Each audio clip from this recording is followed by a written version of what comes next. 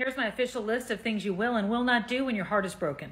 Find one person that you can confide in. That's all, just one. Somebody you can call when you're having that tough time so you're not calling your ex. Allow yourself to feel safe in that quiet time and get used to it. Kind of sit in it. Don't sit on the phone all the time trying to occupy yourself. Get okay with that quiet time. I want you to focus on habits. Make a list and stick to them. Whatever those habits are, something that you're going to stick to every day so you start getting into a new routine. Super, super important. Find new restaurants, find new places to go, find places that are your places, not your places with that other person. 30-day increments. That's what I did when I went through my divorce. I gave myself 30 days to establish those new habits. I gave myself a little bit of time, but not too much time so I could feel some successes. To the don'ts. Do not contact your ex. I know it's going to be tempting. It is not going to make you feel any better. Please do not stalk them on social media. You don't need to try to figure out what they're doing, where they are, where they've been, and who they're with. It's not